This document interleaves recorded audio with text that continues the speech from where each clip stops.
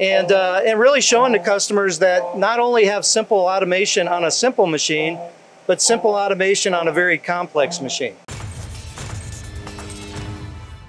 How many of you out there like Legos? Did you play with Legos as a kid? As an adult, there's even a show about Legos. I watch it, I know you do too. However, in manufacturing, we're trying to be Lego-istic. Is that it's not a word? I'm gonna try to invent the word. However, what we're talking about today, you may notice this load and go cell behind me, the automation. We've talked about it with Tim before. We've talked about it with Ari and Gossager before. We've talked about the ability to put it into your shop without too much complication, even if you're just, tiptoeing into that water to get into automation. However, you notice this gorgeous OKUMA machine behind me? A bit more complicated. So what we're trying to showcase with Tim here today is that we can take, much like Legos, if you recognize that bad dad joke at the beginning, much like Legos, systems on entry-level machines, more complicated machines, so on and so forth. I have talked too much already. Let's get Tim talking since he's the expert. He knows what's going on. Tim, we're now standing in front of, which is something very familiar. Yep. Well, all of it's familiar to you, let's be honest. Yep. But something to me that's familiar, and now we're standing in front of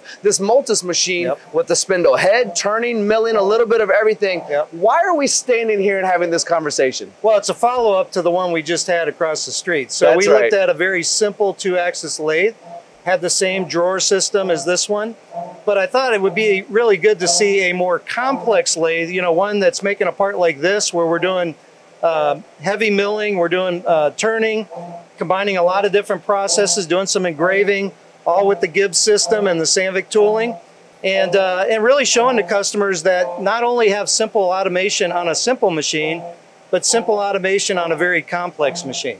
Very well put. So what we're saying is, yes, we can do entry-level everything if necessary. If that's part of building that confidence that our customers need. However, don't just think it's just for that. That's right. We can actually put this on different units all over the place when it comes to OKUMA. That's what we're trying to convey here. As you mentioned, it's building blocks, right? So you're trying to overcome either fears that you might have or challenges and opportunity that you have in machining. Yeah, I would make the discussion that this part with its simplicity, ease of use, flexibility, easy adaptation would be more about overcoming a fear. But once you get there, it's going to be able to really be efficient and produce parts. Whereas this would be, I'm already out of that fear zone. I'm learning, I'm making parts. I hope you guys have all learned something here today. Just so you know, just to reiterate, having Tim on camera is very important to emphasize we can get into your shops. Whether you're starting on automation, whether you're in automation already and you want to adapt it to one of your existing machines, all of this is possible through the OKUMA family. We're here at Gossager today through the Gossager family as well. So reach out anytime, reach out to Tim.